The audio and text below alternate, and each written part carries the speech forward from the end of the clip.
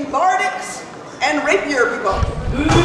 And our group, the Sternveldt Rapier Bards, took upon themselves to create a praise poetry competition. It was largely inspired by this wonderful lady right here. And every crown tournament we write poems for either the combatants or the consorts. In the fall we write for the fighters, in the spring we write for the consorts, and we wrote a whole big batch of them for this year's, which is they're going to be recited, I don't know when. Sunday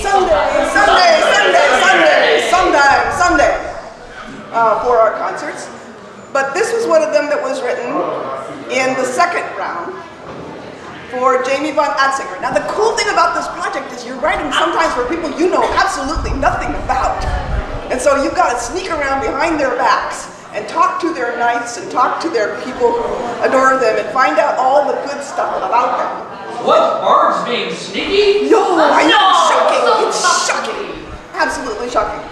So I knew absolutely nothing about Jamie von Anzinger and got to find out all this wonderful stuff about him. And then got to root for him in that competition, which he did not win, but that's neither here nor there. Raise a hand for Sir Jamie von Anzinger. Raise a hand if you know well this man. Raise a hand should you count him your comrade. Raise a hand if you live where he stands. Raise a hand if you fought upon battlefields surrounded by throngs of the foe, without any good kinsman to aid you, with no route of true safety to go.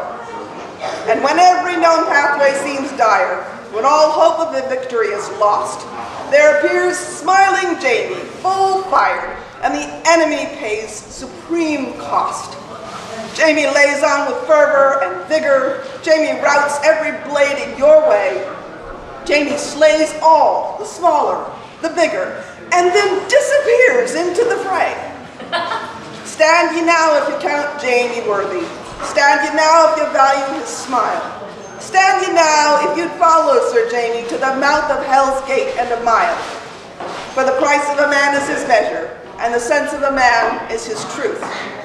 So we rise now to pay him with pleasure and to stand for a man of great worth.